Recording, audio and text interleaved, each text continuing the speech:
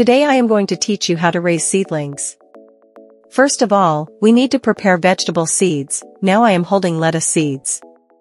Secondly, you need to prepare a seedling tray and a cup of warm water about 55 degrees.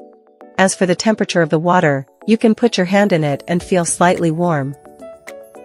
Next we need to remove the seeds and place them inside warm water, or you can stir the water so that the seeds can be heated more evenly. After stirring, you can fully soak the seeds for 4 to 6 hours.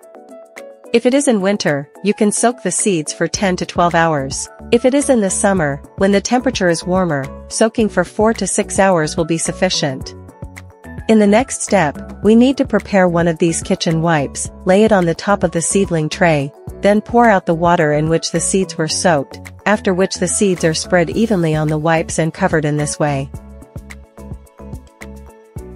After covering, you can put the seeds in a dark place to avoid light, or cover them with another seedling tray. Wait about 2 to 3 days in this way, and when the seeds show white shoots, they can be put into sponges for sowing. Today is day 2, so let's see how the seeds are doing.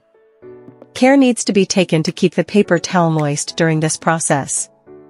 We can see that a few of the seeds are already showing small white buds, after which we cover it like this, and this. Continue to spray water once or twice a day. If this paper towel is still relatively moist state, you can also not spray water. Because this kitchen towel water retention function is better, about once a day to spray water can be. Then you can let the seeds continue to avoid light. Today is day 3, and we can see the state of the seeds. Our paper towel is always kept moist during the germination process. We can see that most of the seeds have shown white buds. Like this, it is ready for sowing. Next we prepare the seedling sponge and place it on the edge of the seedling tray. We need to wet the seedling sponge well with water, so that the sponge can fully absorb the water. In this process, you can properly press the sponge, so that the water in the sponge is absorbed more evenly. When pressed to this state, and a little bit of water storage, such a state is ready. Now it is time to start sowing the seeds. This time you need to place the small white shoots of the vegetable seedlings face down into the grooves of the sponge. 1 or 2 small shoots can be placed in one sponge. After you have placed all the seeds, you can take a small sprinkler and water it to keep the little sprouts moist. After watering, cover them with this plate and keep them out of the light. Today is the 3rd day of putting the seeds into the sponge, and lo and behold, they have germinated.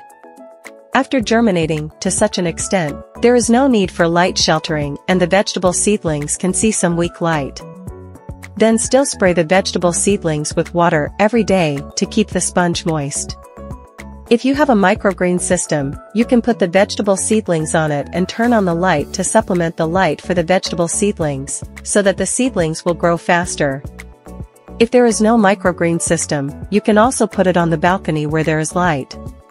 During the growth of the seedlings, you need to spray water 3 to 4 times a day to keep the sponge moist. As for light, make sure you have 12 to 14 hours of light per day.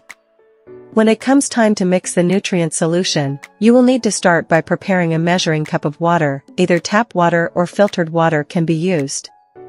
However, filtered water is preferred.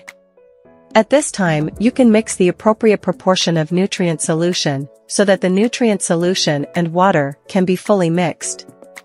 Just now I added the A nutrient solution, now add the B nutrient solution. Next, let's prepare an EC pen to measure the EC value, which is now around 1,200 US, which is okay. In the seedling stage, the EC concentration is more appropriate at 1,200 to 1,400 S. Now we prepare this white mesh tray and hold the seedling up with our hands. You can now see that the seedling has taken root. We place the seedling on top of the white mesh tray.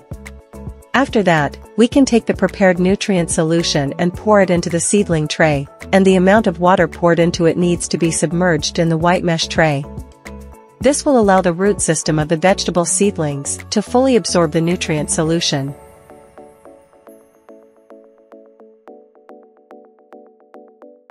We need to spray the vegetable seedlings daily and also keep an eye on the water level underneath. If the water underneath doesn't flood the sponge, you need to add the mix of nutrient solution water and time.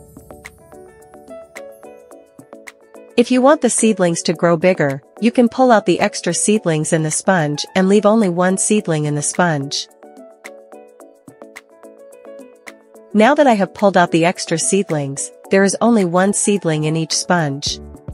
You can do this earlier, 5 to 7 days after the seeds have been placed in the sponge. Now our vegetable seedlings have been cultivated for 12 days. You can see that the roots of the vegetable seedlings have grown very long. Usually in about 10 days, when the seedlings grow to 3 leaves and 1 heart, they can be transplanted. When transplanting, we need to prepare a large glass of water and put the colonizing sponge in the water. Next, you can squeeze it fully so that the colonizing sponge can fully absorb the water. Look, if the sponge you take out is pressed and filled with water, then it will be in this state. Now I have prepared planting basket and planting sponge filled with water. At this point we can tear apart the sponge piece by piece, then wrap the seedlings with planting sponge, fix them, and put them into the planting basket. During the operation, you can put the vegetable seedlings into the planting basket with the root whiskers facing downwards, or you can select the well-grown vegetable seedlings for transplanting, so that the vegetables will have a smoother growing process.